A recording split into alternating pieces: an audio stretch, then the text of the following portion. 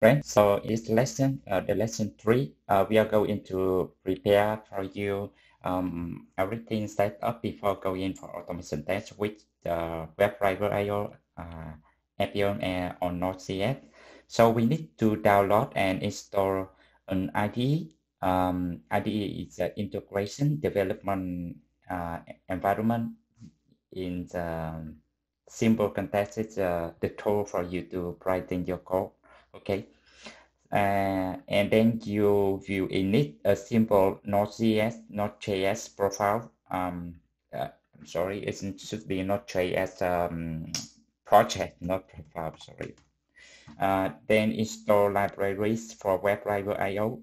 Set up table config for writing code in ESX syntax, because you may already know in JavaScript we have ES5 and ES6, and with the ES6 syntax we can use many advanced feature from the JavaScript. So the Node.js is in a simple way, it's a JavaScript on server side. Okay. And the last one will be set up mocap testing framework option and test configuration file. So let's start. The first thing you need to download and install IDE. So I'm using the WebStorm, but you don't need to use the WebStorm because it needs the license. So what I suggest for you that the Visual Studio Code from Microsoft here. You can go to code.visualstudio.com and then download the version for your machine and you can install. If you want to try, you can try the WebStorm. That's my favorite idea for coding with JavaScript. It's WebStorm, but you have free 30-day trial. So for me, I got a license, so I can use it. And but it doesn't matter. It's just a tool for you to write your code. So you can use Visual Studio Code. It's very famous, okay? And it's free. You can try WebStorm like me, free 30-day trial, okay? So after that, what you have that you need a simple Node.js project. So to do that, the first step, you need to create a folder. You create a folder to do what? To contain your code, okay? So I'm trying to open the terminal. You don't need to follow me to open the terminal because I'm using the Mac, so I'm using the command. It's more convenient for me. But for you, just open the folder on your machine and then try to right click a new folder and name it something like you want. Okay. So for me, I will make a directory and I will name it as mobile automation test, and this the tutorial. Okay, and then I will go to that directory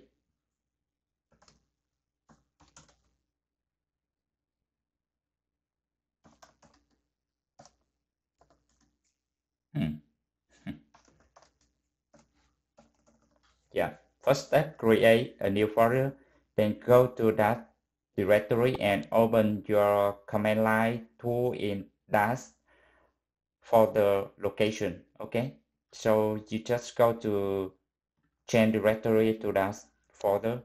So if you are using a Windows machine, you go to that folder, right click, and then you try to open a command line here, as I remember, and that will open your terminal in that location for you.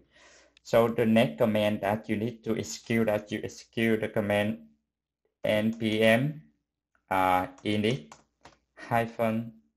-y, and that will create a simple process for you, just a partition we will open and I will walk through with you what is it. Okay,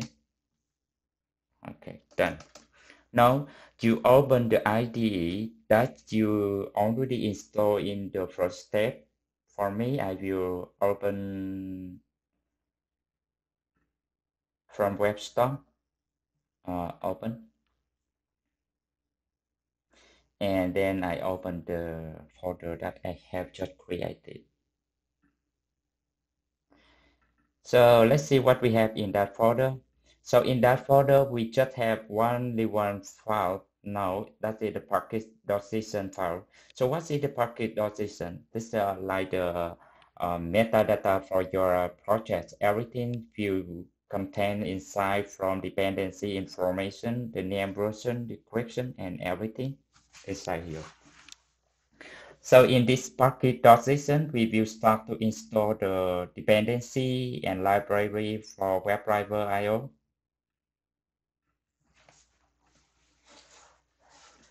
So what do we need to install library for WebdriverIO?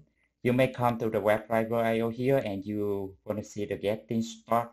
They have very detailed for you, but maybe for the beginner, you don't know how to start or which library that you need to install.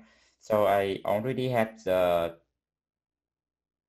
package.json here, and I will explain for you what dependency that you need to install in your project. So the first thing that you need to install that the WebdriverIO command line tool and the WebdriverIO local runner. Then you need to install WebdriverIO package with the name sync. That will help to make your JavaScript code running synchronously. And of course, you need to download the WebdriverIO.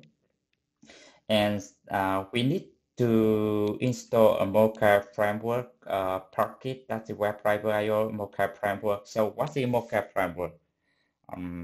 Here, you can go to mocap.js.org, and it's a futurist JavaScript test framework running. So basically, you don't need the mocap framework, but why do you need it?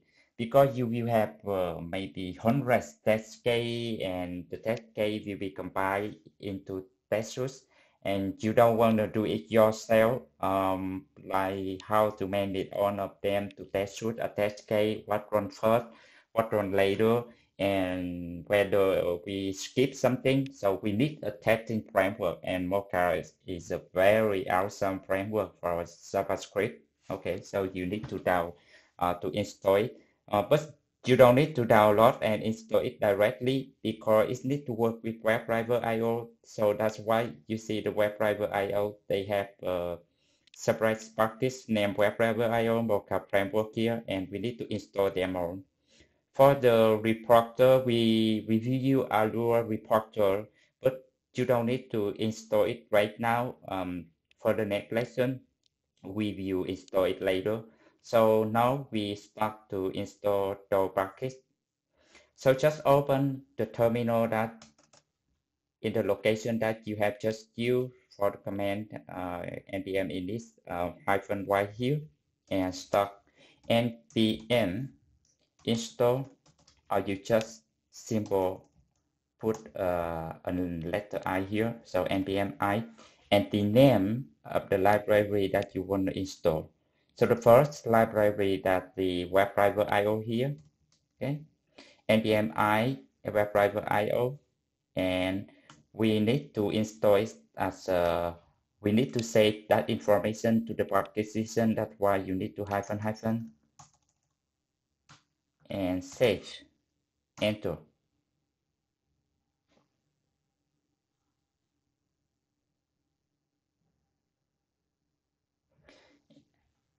And we install for other libraries. So we need to install for WebdriverIO package command line tool.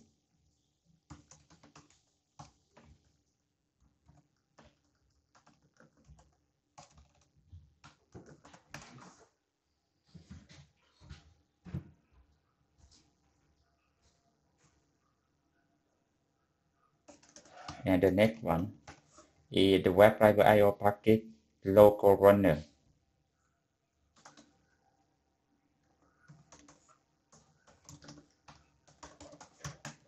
Up.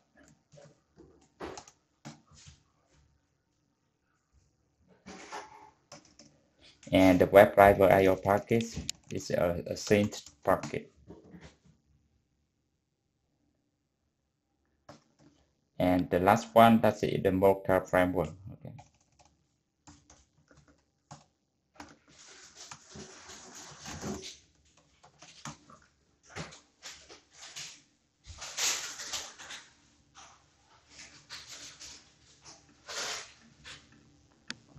So now, if you go back to your package.json, you see that the dependency information is now included in the package.json here, and you can see we have a new folder with the name nodes modules. And in the nodes module, it will contain your library compiled code already for you to use in your project. So let me see whether we are missing something. Command line tool, local runner, mockup framework, sync, and WebdriverIO. We have totally 5 of them. So everything is okay now. So the next step that we need to set up the paper configuration file for writing code in existing syntax and set up the mockup testing framework option and test configuration file. So how to do that? The first thing you need to do that is you create a paper config file with this information. Yeah. So in your project, you create a new file, a new JavaScript file here with the name paper.config.js. Enter. And you will have the module.export, and we have a preset for your environment, something like that. Just copy here and paste here. Okay. So we have an object first, module.export. Okay. And it will export an object for you. And in this, we have a preset. And in this preset, we have an array, and you just simple to copy and paste to variable. I don't think we need to go deep dive in the paper configuration, but just in case you want to read more, you just go to paper.cs.io, and you can try to read through the doc how to configure, how to do something like that. But this is a template for you how to use your ES6 syntax in your automation test framework. Okay. So now we have the paper configuration file. What do we need? That is the test configuration file. Okay. So just simple right click, and now we create a new file with the name JavaScript name that is test-config.js. Okay. You can name this file with a different name, but test config will be an easier name for you to remember. So in this file, you do what? You do export dot a config object equal, and you will put every single thing here inside. So I have a sample test configuration here, and I can show you what is it. So we export a config. The log level, let me show you where you can refer later. You come to the WebdriverIO homepage, and you go to the documentation here, and you find out test runner configuration.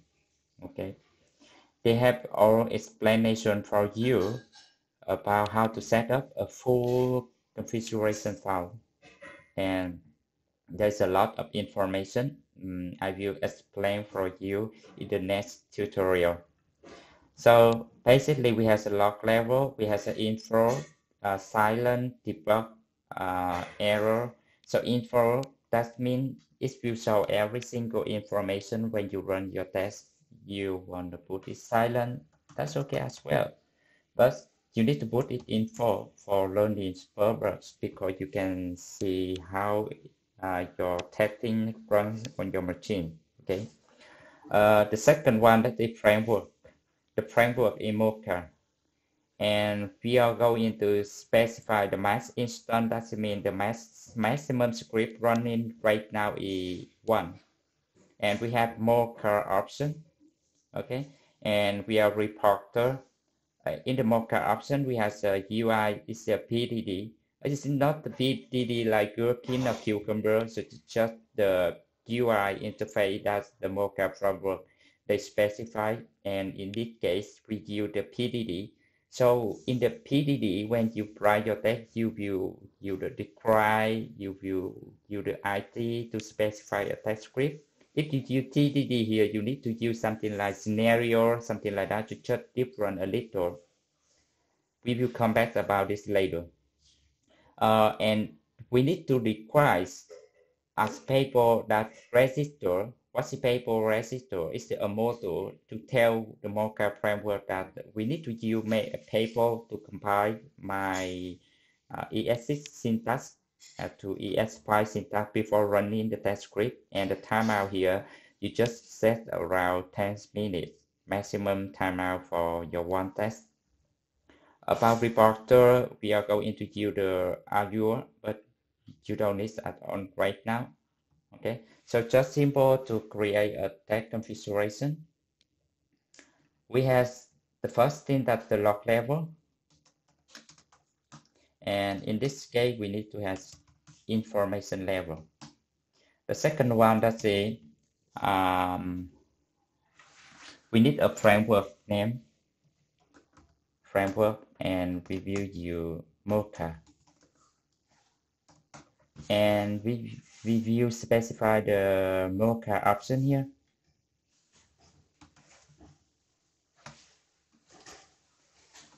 It should be an array, an object. Yep. And we will specify the math instance 1. And we need to specify the runner should be local. It should be something here. It should be runner localhost, and the path. Runner, we are going to run is in local. And the port, we are going to communicate that the APM port server, and we are going to use the default port for 723. Okay, and we need to specify the path to communicate with the APM server. It should be /wd hub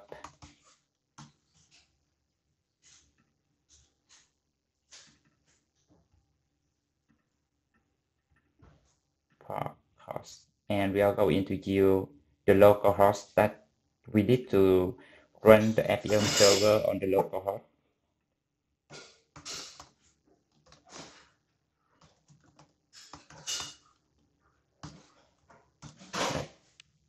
Map instance. Let's see whether we need to do more. Reporter, we don't need it right now. Android. Okay. And the last one, that the synchronously or not. So we are going to use synchronously. So just specify is synchronously true. So basically, right now the tag configuration file is look like this one, and we will add more in our next tutorial. But right now, just keep in mind that we are going to run in the local, that is your machine, and the port we need to contact that the APM port. Okay, and the host, this is a local host, and the path to communicate with the APM server, that's wd/hub. The log level that we need to bring out as the info, and framework we are going to use that the Mocha. And we have a Mocha option that we use the UI interface PDD. We require the package paper register with the timeout 600,000 milliseconds. That means 600 seconds, and you have around 10 minutes. So everything is now okay except one thing. We need to install some paper library like paper register to help you to compile your code. So just go to your command line tool here in the same folder, and you are going to install some other package. Let me see my sample package.json. So the first thing you need to install the paper command line, the paper core module, the paper preset environment module, and the paper register module. So the first thing that you need to nvmi and the package paper command line and --say -dev. That means it will save the information in the dev dependency. The dev dependency, that means you use the library just in case you need to compile something, do something. It's not the real thing you use in your tech automation framework. Okay, it's just a support library. So that's why we need to push all of them in the dev dependencies. But by somehow you don't have a say -say and -dev here. That means you make a mistake and you push it in the dependency. It still works as well, but as a best practice, you need to push in the dev dependency. Okay. And the second one, that's the paper core module.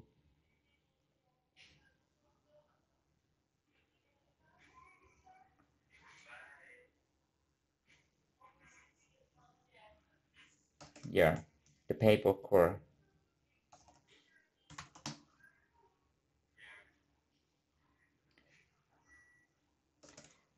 And we have the paper preset environment.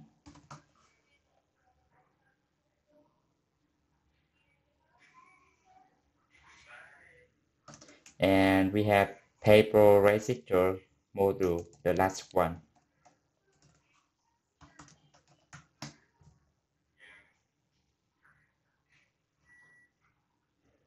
Yeah, so just come back to your package.json here, and you see we have a formal library in the dev dependency right now, and everything is now set up, and you are now ready to start your automation test script from the next tutorial. So bye for now, and see you in the next tutorial.